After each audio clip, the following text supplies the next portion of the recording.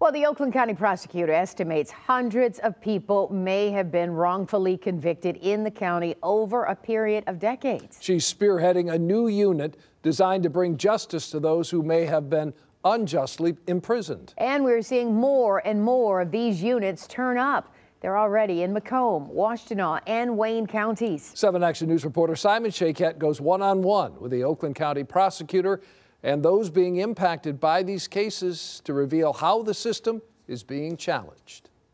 The director of the new Conviction Integrity Unit in Oakland County says since the start of this year, they've received already 50 letters from people wanting to report a wrongful conviction. And they say in some cases, they date back to the early 70s.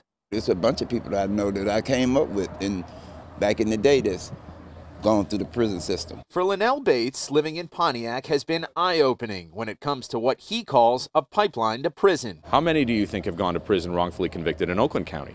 Ooh, probably 60% of the people in jail probably in there for something they didn't do. The Oakland County Prosecutor estimates in the last 40 to 50 years, hundreds of criminal convictions overseen by prior leaders of her office involved wrongful convictions. National statistics show the rate of wrongful convictions could be 6 to 10% or possibly even more, according to the University of Pennsylvania. We all have bias and prejudice, but it's what we do with that.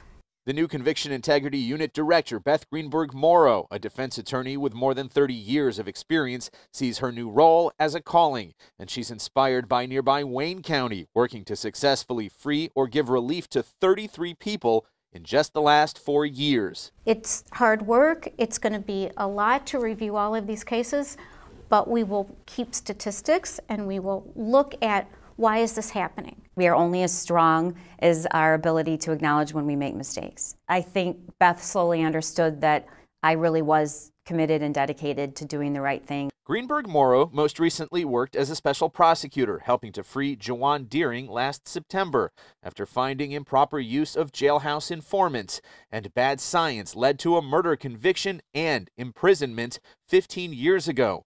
The case involving a deadly house fire in Royal Oak Township that killed 5 children.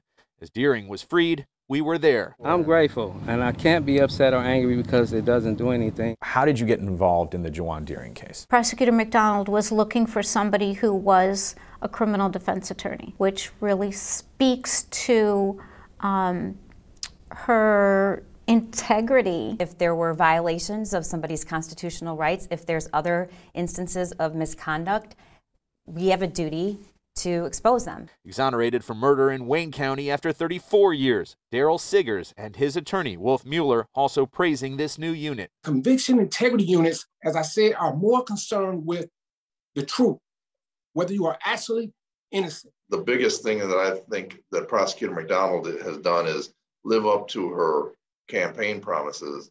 A website is being finalized where claims can be made online by an inmate, an attorney, or someone else. In the meantime, the new director says she is actively working to hire another investigator. Simon Shakett, 7 Action News.